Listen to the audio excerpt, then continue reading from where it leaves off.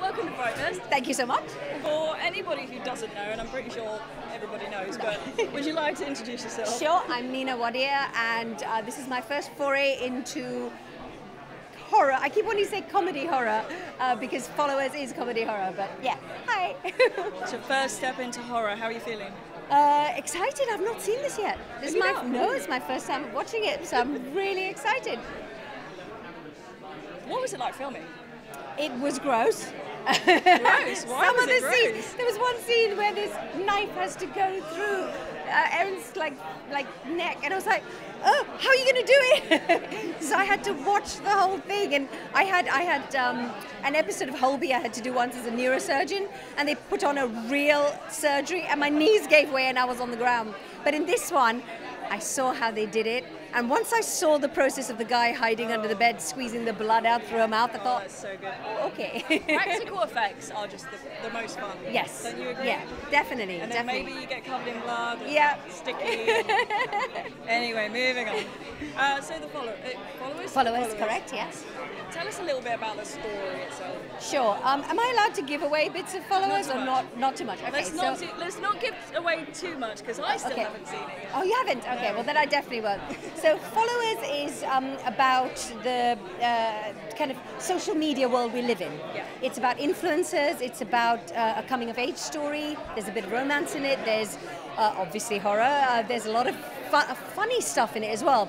And the combination of the young actors is superb. They work so well together. And the idea behind it is to talk about how social media and influencing is affecting the way that young people are, and all the insecurities that they have, and then there's a very dark twist. I really think that message is actually really important because it's becoming more and more prominent nowadays, isn't it? 100%, and I think it's unhealthy. Yeah. And this movie, if you don't want your kids to be on social media, definitely watch this movie. So working with all these amazing people, what was it like?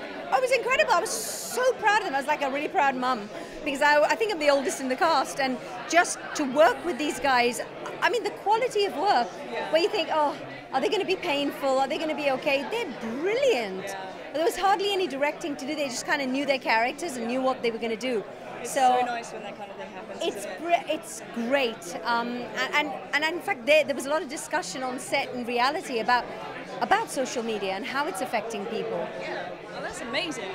So after this whole experience, do you think that you're going to want to do more horror? Maybe? I have done another one straight away. I've done a movie called Repeat, which is out, I think, 2nd of September in Birmingham. So I've done that's another very good, like it's a proper horror, and I've done, you're not gonna like this, the third one. There's a movie called Stranger in Our Bed, which is also coming out, which is also quite dark. So you've got the bug now. I've got the bug, I know, and I've dressed so inappropriately. Everyone's so cool and like you, and all blacks and sexy, and here I am in a flowery dress because it's August. No, but you look awesome. Thank you. So you're hanging around for the rest of the festival? I would love to, yes. Yeah, I've got my family coming too, and yeah, it'd be brilliant. Looking forward to it. That's so amazing. So hopefully I'll catch up with you later. I look forward to it. Thank you all for right, having a take chat care. with me. No worries. Nice to meet you. Cheers.